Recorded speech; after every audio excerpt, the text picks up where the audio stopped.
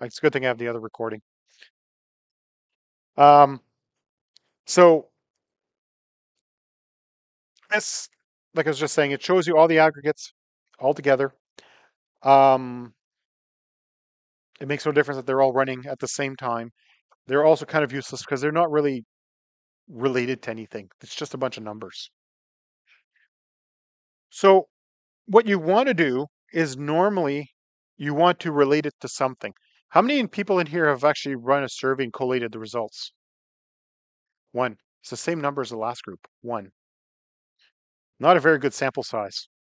For anybody who's ever actually had to run a survey, especially back in the day, it really, really sucked because you have to have numbers based on the questions that were asked. So if let's say it's a range on a scale of 1 to 10, how much do you hate your life? And then you need to know how many people said 10 because they really hate their life. You have to say how many people had 1 because they kind of like their life. And then you got to say, you know, how many people had, they're the normal ones. And then all the ones in between, and you have to collate how many, what the average was, all that kind of stuff. When you have to do it all by hand, it was terrible because you literally have to tabulate all the results. So what we normally do in this is we would add a column. So in this case, I'll just add the country ID, and I will now cause an error message because it's important you guys see error messages. It says column airport country ID must appear in the group by clause. So going back to my little story about collating the survey results, you're collating the results grouped by question and sometimes also grouped by the answer of the question. So when you add a column here, you have to tell it to group by whatever the display column would be. So in this case, I added country ID as my display column. You have to include it in the group by. So if I do this, I now have these kinds of numbers. So I have the number of airports per country. I know the total elevation. Again, that's a totally useless number, but the total elevation for that country. I happen to know what the average elevation is, what the lowest and what the highest airport is at for each country. It's useful stats. These are actual stats that you can work with. They're usable. Why do you have to include the display? Or should I say, why do you have to group it by this display? Because the database server is not going to know how you want to break it down. You're saying, hey, display this column, but you don't know, it doesn't know how to break it down. You're telling it to display something, but you don't tell it what to do with it. Which is fine. Every database server will force you to include the group by except for MySQL. MySQL looks at your query, goes YOLO. You're asking for the country ID, have the first one in the database, whatever it is. And we're going to put all the numbers tied to that. It doesn't actually do any grouping. It just picks a random value for those columns that aren't grouped, which is very misleading. So that's one of the big downfalls of MySQL is you can write really bad queries that look like they work. All right, so that's grouping. What's cool is, of course, you guys have seen order by ID. So you guys seen ordering, and it's not ID. It is country ID. So I don't want to add more columns in here than I have to. Here's a country ID sorted here. But what's really nifty is we can actually sort by the aggregate. So this one is sorting alpha ascending. Let's change that to descending. And now we know that country 212 has the highest airport, which happens to be China. How do I know? I looked it up in the last class. I was betting on Nepal, but apparently it's China. So I'm guessing probably 143 is probably Nepal. Maybe 230, one of these top ones here. Okay, so you can sort by the aggregate so you can control the order. You can sort by multiple of these if we wanted to. Um, we can sort by the elevation and then by the count. Actually, let's go sort by the count. Because then we will have, let's go ascending. Okay, because we've got a bunch of countries that only have one airport. And in theory, we could then go sort by the maximum elevation. So you can sort by multiple aggregates. And we can change that also. So there's all kinds of things you can do with the aggregates to make your numbers mean something. There is two things that I'm going to address right now. There's two things you cannot do with aggregates. Item number one. Actually, let me just switch out really quick to aircrafts, and I'm going to go name, comma, count of description, comma, count of the wake, and I'm going to get rid of the, I'm just going to group by name. Okay. Oops. Wake size. Because there's a few things I want to address before I talk about the things you can't do. You'll notice right now the numbers are identical. Because what's happening is it's counting the descriptions first, and then it's counting the wake size for each of those. Because it found 3 aircrafts for Tupolev, that means it found 3 wake sizes. If we were to throw in the distinct wake size, suddenly our numbers would change. And if I were to add in the order by, I should have put the order by name on here already so that it stopped moving around. Let me take the distinct off really quick so you can see. See, Airbus has 36, but if I ask for the distinct wake sizes, oops, don't highlight that. I get 2, because Airbus only makes 2 sizes of planes, medium and large. Because the wake sizes, by the way, if you look in the database, the wake sizes have S, M, L, small, medium, large. That's the amount of air space that the airplane displaces. So the airplane goes this way and there's a turbulence behind the plane, that's the size of the wake. So different sizes of airplanes will have a different wake. So Airbus has only 2 sizes. Antonov has 3. They have 10 planes with 3 different sizes of wake. So that you can see how the distinct is changing the results into something that's actually meaningful. I could go count distinct description. I don't think that'll make a difference. Distinct, not distinct, distinct. I'm having some major typing problems today. Yeah, it makes no difference because each of the planes are unique to the manufacturer. All right, so here's some things we can't do. Let me give this an alias so it has a nice name to work with as uh, aircraft count as wake size count. So now we got useful column names. I can't go where.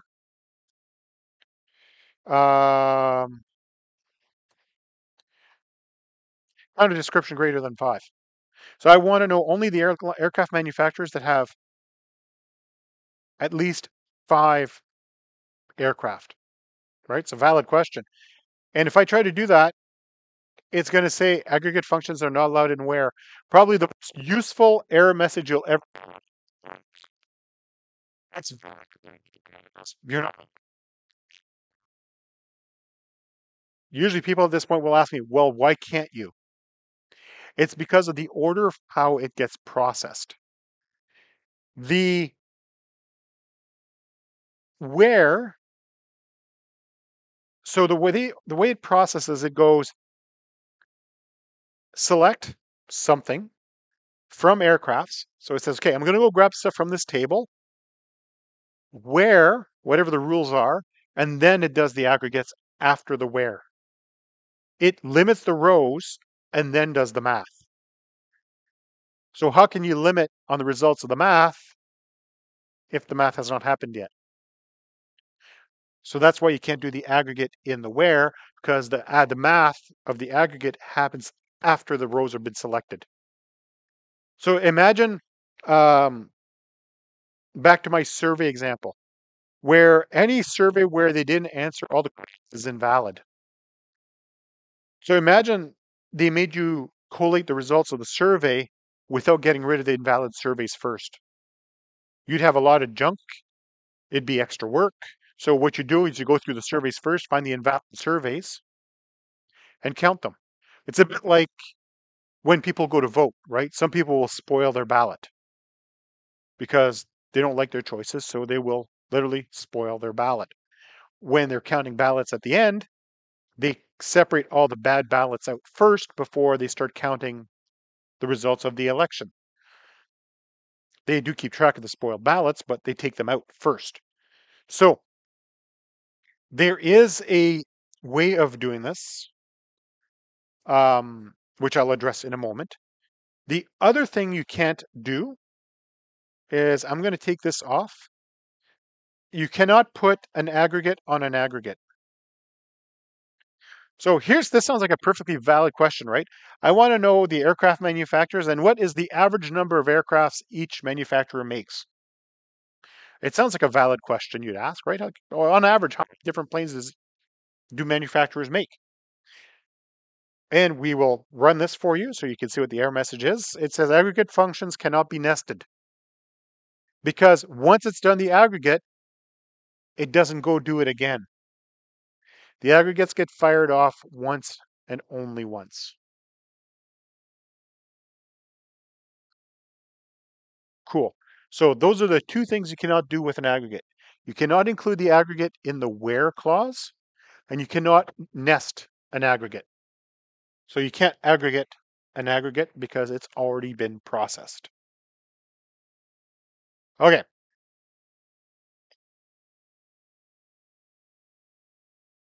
Now to take this out, and there's a few things we can do still. Let's just say, back to that whole thing about, I want to know aircraft manufacturers that make at least 5 planes. We have a special clause for that. It's called having. And in here, we can literally go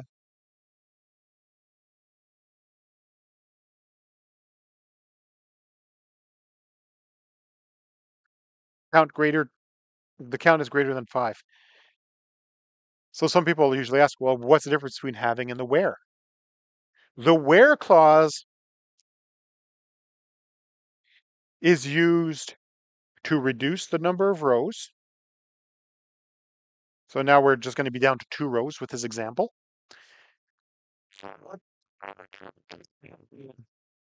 Select star from aircrafts. Just run this bit here.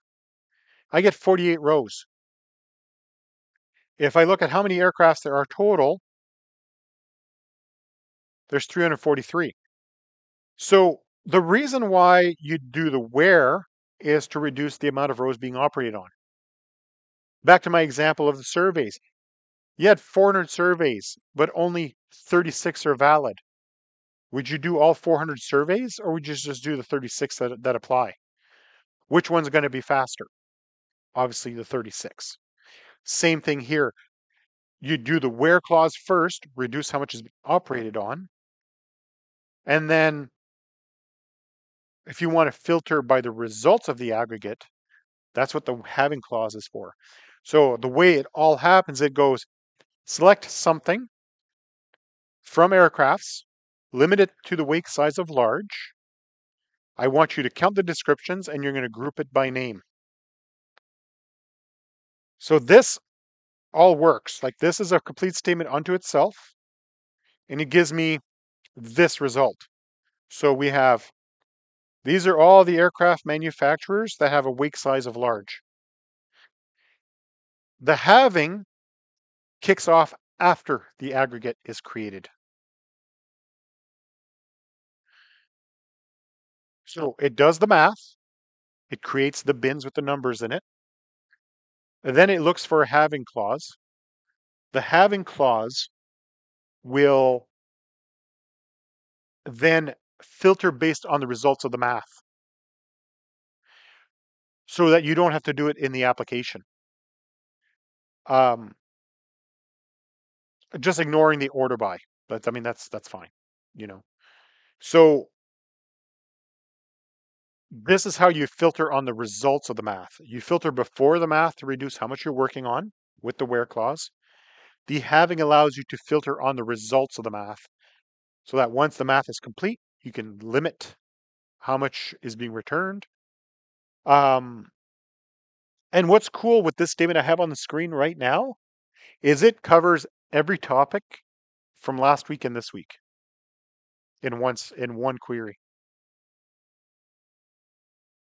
So I just also did some review from last week at the same time. So you can see here where we're selecting, we have an alias, we have a where clause, we have our order by down here, and then our aggregate function and the aggregate specific stuff is here. That is a bit of literally the last 2 weeks in one statement. That's literally all there is to aggregates. You can do multiple aggregates. You can sort by multiple results, which I did. You can rename them. You can filter by them. Some people will try to cheat. And some database servers will let them cheat where they don't understand that they could actually go wake size equal to large, and they'll write this here. If you did this in MySQL, it'll go, cool, no problem, I got you. And it would work. It would give you the exact same result. Postgres says, nah, you're not allowed to do that because the wake size is not in the group by. So if I include wake size here, I run it, here's the exact same result. Now, the reason why this is stupid, because it is you're going to operate on all, and this is a small table, so really the performances make a difference. But you're going to operate on all 300 rows, do the math, and by the way, you're going to break it down by 2 categories. So if I were to throw in the wake size here, just show you, it literally breaks it down by 2 categories, and then it filters it to size large. So you're making it operate on everything, do all the extra math, all the extra collation and the binning and everything. And they say, by the way, I didn't want 3/4 of that. So don't do this. It's just stupid. Just putting it out there. Um, is it going to perform much slower? 87 milliseconds. This is actually probably going to be slower the first time. 119, 86, 71, 63. It is marginally faster once it's cached because the server caches the results, right? It is marginally faster. Not much faster. It will be a little bit faster. Now, if you were operating on a, it would be dramatically faster. The other cool thing is, let me just run the explain on this for you guys. Okay, so this is a button you guys haven't played with yet. Well, you're never going to really play with it until you start doing this for a living. Explain shows you what the database server is thinking of at each step. So what's happening here is it's doing a table scan right here. So it does a sequential scan because there's no indexes or anything like that. It does the math, and then when it's done, it does the sort. The aggregate also includes the halving clause. The table scan is happening because the wake size is not indexed. So it has to read every row. So it's showing you what each step is doing. If with next week when we start doing significantly more complicated queries, you'll see that the explain gets really fancy. There's like branches and all kinds of logic. But yeah, that covers everything about the aggregates you guys need for the lab. It covers all the aggregate stuff you need for the assignment. Um, Next week, I'll cover the last bit you guys need for the assignment. Um, I'd cover it today, but I need to cover the other topic first so that the last piece is done. Otherwise, you'd have it taught to you like within like 3 days of the assignment being due. That's not cool. So I'd rather cover it today. Um, so let me just go through the slides really quick, make sure I didn't forget anything. Okay, count, done. Okay, group by, having, done. Oh, okay. There's this is a little point here. I always forget this. So I already explained how the where clause specifies which rows are going to be used to have the math. So reduce the pile. The having clause reduces the results. Um, in general, always place the where before the group by. Some database products don't care, but I've worked with Postgres, MySQL, Oracle, Microsoft SQL Server, and DB2, and all of them cared. So I don't know where whoever wrote the slide saying that some don't care, because every major one I've ever used cares. So the the where always goes before the group by. And there's also ambiguity in the statement that include both where and having, because like I was saying, some people will use the where clause in the having, or they'll try to use the aggregate in the where clause, and it doesn't work. Um, what's going to happen is the SQL interpreter, the thing that reads the command before it runs it, will always execute the where first regardless. So it'll always do the where, then it does the having. That way there's no ambiguity on how the math is being run. As long as you understand the order of process, your results will be consistent. Group in my more than one column. I did that because I showed it to you by, how the stupid wake size thing is. There's just a few different error messages. These error messages are actually from Microsoft SQL Server, so they're similar to that. So what this is saying is this queue is invalid because it's not included in the group by. That was the first error message I showed you guys where I added country ID, and then it gave me an error because country ID wasn't in the group by, because a good database server will not let you aggregate and display without creating the bins that the group by generates. Oh yeah, I didn't mention that. You can order by, if I want to, I can order by the alias, which is cool. So if you don't want to order by the actual aggregate function, you can just use the alias. Cool. It's nothing major. Um, but you can use the alias as you want. Um, yeah, this is saying again, you need to have it in the column.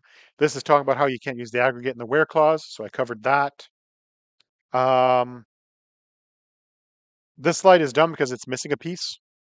So what this is saying is some database servers would allow you to go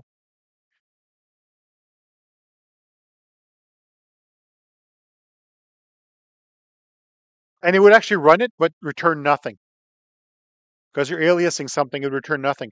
On the other hand, Postgres is a little smart and it goes, yeah, I can't do that because it hasn't been aggregated yet. So apparently Microsoft SQL Server lets you do it, and so does MySQL. It is what it is. Okay, so there's just a few. These aren't aggregate functions. These are string functions. Um, you guys have seen concatenation in your Java class? String A plus string B equals longer string. Does that ring a bell? Okay, because I had a couple of people give me the look of fear that you should have seen this in your Java class because the other group said, yeah, they already covered that. So I'm like, oh, yeah. So concatenation is when you take two strings and you glue them together. Database servers support concatenation. Some use a function, some use an operator. Postgres uses an operator, MySQL uses a function. I will show you guys what that looks like. So if I go select name, comma, description from aircrafts. And I run this, I get 2 columns. But let's just say I actually wanted 1 column back. I could use the concatenate operator. So in Postgres, the concatenate operator is double pipe. Most keyboards, but I know there's a few international keyboards in here. It's usually between the backspace key and the enter key, the pipe. It You guys are really comfortable with that key on most English keyboards because it's the closing brace, the closing curly. So do shift closing curly and that'll give you a pipe.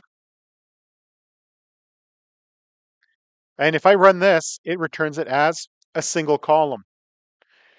Not that useful right now because it's gluing it together. So you could get a little fancy and start gluing a bunch of strings. So you can take a field, glue it to a string, glue it to a field. And now we have aircraft manufacturers and their airplanes as a single column. And I could rename this as planes.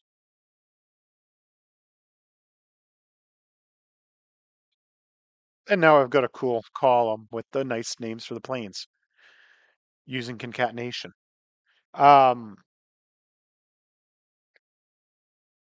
That's handy. And this one talks about trim with concatenation. My database doesn't lend itself to that. But what I can do is demonstrate. This is a string with a bunch of white space. Okay. And I'm going to run this. Oh, no, not that. Well, actually, that would still work, but let's do this. So it's a string with a bunch of white space. The issue with this IDE is it actually does some trimming for you already. It's trimming the space off the start. So you guys, I think, probably have seen trim in Java. If not, it's a string function. So you know how you have a string variable that's actually a string object, and it's got methods you could call on it. And so those would include trim, length. If it's anything like some of the other languages I've worked with, substrings, stuff like that. So trim,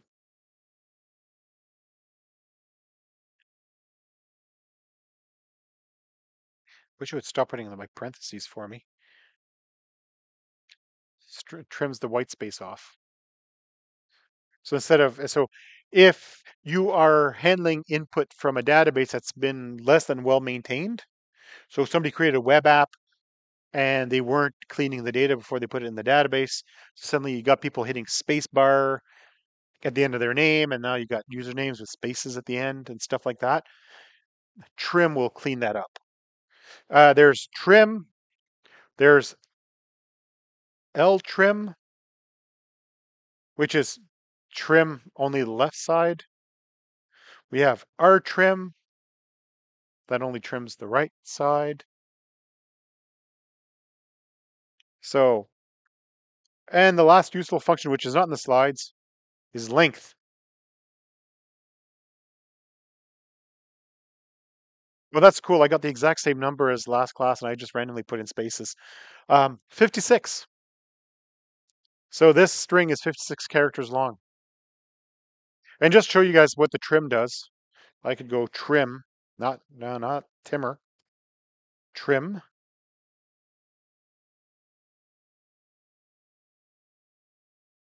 And now it's 43 because I trimmed off all the white space. So you can just see what the trim's actually doing because it trimmed off all of these and all of those. So those are just a couple of useful string functions. They decided to just throw them at the end of the aggregate slides for, I guess, shits and giggles. You should really look at the Postgres documentation for some of these functions. There are some really useful functions in there for you guys to play with. There's substring functions where you can search for the position of a string inside of another string. So you want to know whether AN is in a person's name, you can tell it to tell you the position of AN in a string. So you can splice it, stuff like that. There's functions for exploding the strings where you give it a character and it breaks it into multiple pieces. All kinds of cool stuff like uppercase, lowercase, which you guys saw last week, right? I did lower. Those are string functions. Modify it uppercase, lowercase. There's one for initial uppercase, so it'll actually take a lowercase string, make the first one. So it's like a name. So you can clean up names. As long as you don't have a Scottish or an Irish last name, you're good. Um, because then, the McIsaacs and the McNevins and the, Macintoshes are going to get mangled. Um, but yeah, that's it for these slides. Yes. All right. So this is aggregates. It's really not a complicated topic. The Lab 8 is actually fairly straightforward. It walks you through a bunch of different aggregates and how to use them. So whatever I showed you guys today, there's nothing in those labs I didn't do today in the last half hour. It's you just got to figure out how to put it together, but that's the point of the labs. So now I'm going to dive into the first bit of week 13, which is views. So views are a named query that's stored in the database. Um, my database prof from way back would be really, really upset with me using this example. Think of it like a bookmark in your web browser. You can take a really long URL, then you make a bookmark. It has a nice little name, but it goes back to that big long URL. Same idea. So every time the view is called by its name, it runs the query. So it literally, all you're doing is storing the query in the database. It allows you a few things. It allows you to hide the base table, to only show a subset or a summary of the data of one or more of the base tables. Complex queries that need to be executed frequently can be saved as a view for easier access. So that example I just did, I'll be showing you guys how it could just be stored for future use. To create the view, and this cell says MySQL because I didn't update it, but the syntax is the same. Create or replace view, give it a name, as, then a select statement. The or replace is optional, and it's used when a view may already exist. What it allows you to do is look if the view already exists. If it does, it replaces it so that you don't get an error of trying to create the same twice. I've had mixed bag results with the or replace because different database servers will behave slightly different on how they accept that or replace. Um, I think it's Postgres that has a problem with it. If the number of columns being returned in the query don't match what was there originally, the replace will fail. Normally, I personally never use or replace. I drop the view and recreate it every time. Historically, that's worked better for me, so it's a little extra work, like one extra line of code. But I prefer to drop it than create and drop it instead of replacing it. The name of the view, well, that's the name of the view, and then the where condition is whatever you want it to be. There's a simple example: create view doctor as select name of hospital, comma doctor from hospital, and the slides are wrong. That should be select star from hospital. So you know what? I'll just do it. Okay. So let me bring back my complicated query there I just had, that all-in-one example for you guys. Come on. We're almost there. No, like this. Okay, let me make sure this works. Good. So I'm going to create a view. Create view. The V underscores up. That's a neat thing. It's not a standard. It's not a rule. I just tend to put a V in front of my views because I want to remember that they're views. Big planes. As. And I hit go. It says create view, return successfully. So now what's cool is I can go select star from V big planes. Planes. Run. Same result. Much shorter query. Here's the thing about a view. It looks like a table, smells like a table. It's not a table. It's known as a derived table or a logical table. So essentially what happens is it runs the query, takes the results, puts them in memory, and says, this is a table, it's called V big planes. Once the query is done running, it forgets that table in memory ever existed. It creates an temporary in-memory table. And it names it V big planes because that's the name of the view. You can use this view with where clauses, where aircraft. Why can I not type today? Aircraft count is equal to 7. And look at that. It looks just like a table. It behaves just like a table. It will respect indexes except it's hiding the structure of the database from you. No, not that. This one. So there's an alter view command where you can alter the view. It's the MySQL specific thing. Every other database server, you have to do create or replace. Maybe the other database server, the bigger database servers have it. I don't know. I've never used it anywhere else, but you can technically alter the view, which is the same thing as create or replace, but alter. So it gives you two ways of doing the same job.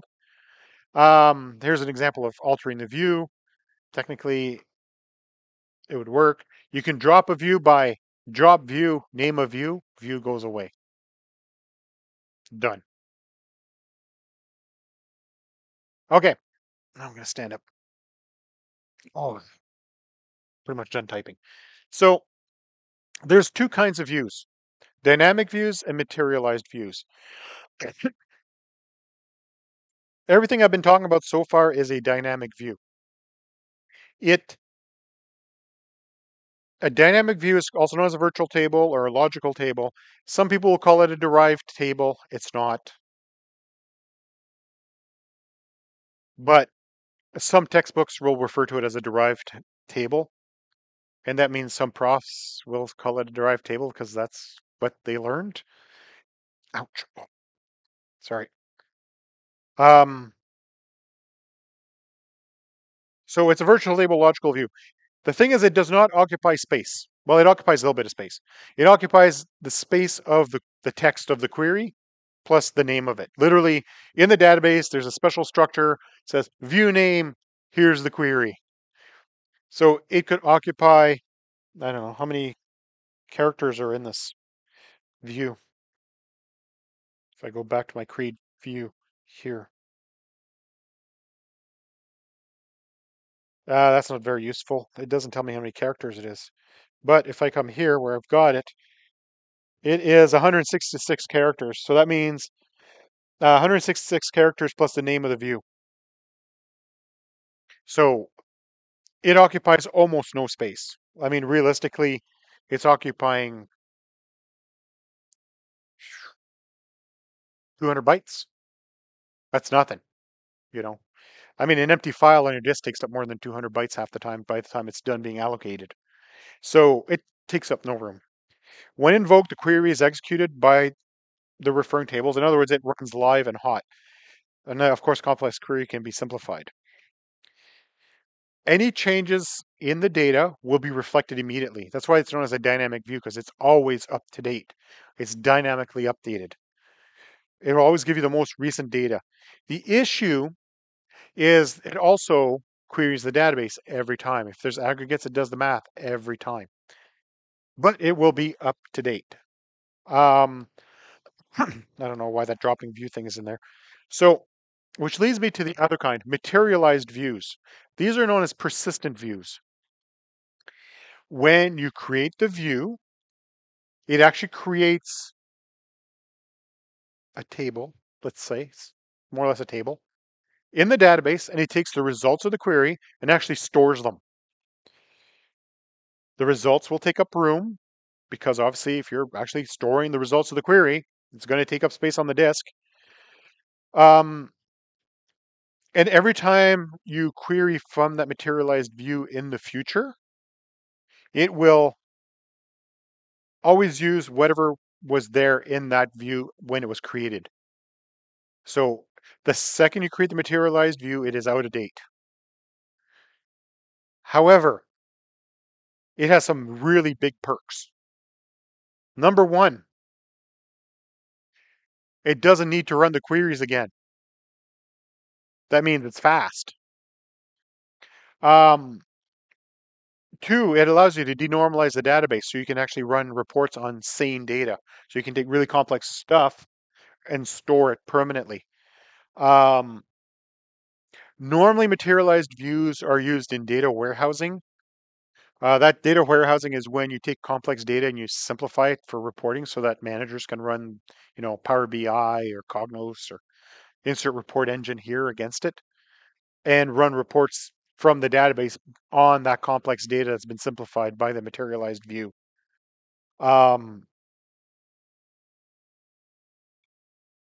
They're really, really good for data that is stored long term. So you want to talk about sales over time, year over year, sales trends over the last 5 years. You'd store that in the materialized view instead of doing the math on, say, 10 years of data. It's already been done once, therefore it's almost instant. Normally what happens is the data needs to be refreshed, and I'll show you guys that command in a moment. And you'd have a batch job that runs once a night, once a week, once a month, and it refreshes the views to the latest version of the data. So if anybody in here has ever sold anything on eBay, or if anybody here has ever dealt with an Amazon store, not as buying stuff, but actually on the seller side of Amazon, you have a dashboard. And that dashboard has sales trends and stuff. Every time you look at your dashboard, it's not querying the entirety of Amazon's database. It's querying materialized views that already has your data summarized. So it'll query today's data, because that's going to be a small subset, small, Amazon, small. And everything else is being pulled from old data because why query 10 years worth of data every time somebody refreshes the web page to see how good they're doing that day? So you'd use the materialized view. So how do you create the materialized view? Instead of create view, you go create materialized view. There, done. You have materialized view. You have a persistent view that the data is stale, but will also no longer run the underlying query. That means it doesn't have any overhead. If you want to drop it, drop materialized view. You can't go drop view against materialized view unless you tell it drop the materialized view. So there's just a few different. The slides just go through a few different examples, but I just going to explain what's going on here. So I run a dynamic. I run a materialized view and I run a dynamic view right at the same time, and assume the database structure is not changing. Both of them will look identical at that point. I then insert a row into a table. The dynamic view will see the new row. The materialized view will not, because the materialized view is stale. The second it's been run, and if it's not been refreshed, it's now out of date. So at that point now, the data and the materialized view are slowly diverging away from each other. So this is just saying, if you were doing this, if you ran it, you'd see differences. So the biggest problem with materialized view is the data is stale. It needs to be refreshed. It's always going to be inconsistent with what's live. So how do you refresh it? Refresh materialized view, you give it the name. So what happens at this point is the database server reaches into its innards goes and looks at what the original query was that created the materialized view, truncates the view, and then repopulates it at that moment.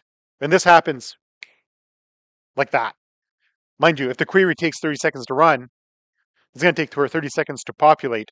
But that whole, you know, let's clean up the mess and figure out what we're supposed to do again and refresh, it's one command. And the length of time is just how long does it take to actually run the query. Um, so this is where I'm going to put in a small aside. MySQL, which you played with the first half semester, does not have materialized views because it fell off the short bus and they decided it didn't need that feature. They said you can emulate materialized views by you create a table, you run a command to insert the data into the table based on the query. Sounds like a materialized view. And now it's got the data. When you want to refresh it, you truncate the table and rerun the insert. The problem is that you're running 3 or 4 commands to do the same thing of refresh materialized view. The other thing about refresh materialized view is it marks the starting point of when you ask for that command, so that anything that has been added to the database after you've issued the command is not going to be included. If you're doing the MySQL way, you truncate your materialized table and then you insert all the stuff. From the time you started to the time you finished, several seconds of gap because humans aren't that fast. Your database may not be quite in the state that you want it to be. You probably never notice, but it's not the same. One is a single command that happens as a single block of work. The other one is multiple commands, and they each take time. And you may end up with some, timing inconsistencies. Not real inconsistencies, but timing inconsistencies. Let's say you're supposed to refresh it at midnight every night. Refresh materialized view, bam, midnight. The other one, you have some script that's running on the server as a timed job, and it fires off each of those commands one after another. By the time it's done, it might be 12:01. You might have 1 minute of extra data in there that you didn't need.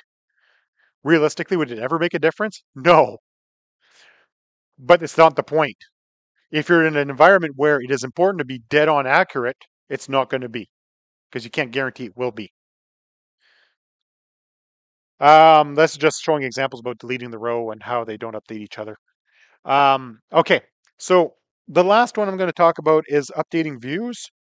Not updating the structure of the view, it's creating something called updatable views.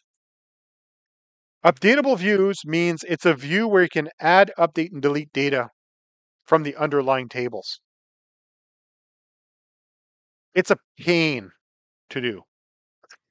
It almost defeats the purpose of the view because you must include every key column. So all the primary keys have to be included in the view. Any field that is not null must be included in the view. At that point, you're probably pulling back half, if not more, of the table. You can't use an aggregate. You can't use functions. Why not just pull the data straight from the table at that point? Um, there is a small purpose for this, and I'm being a bit facetious. I'm saying like this is pointless. There is a small purpose. It would be in environments where there's sensitive data.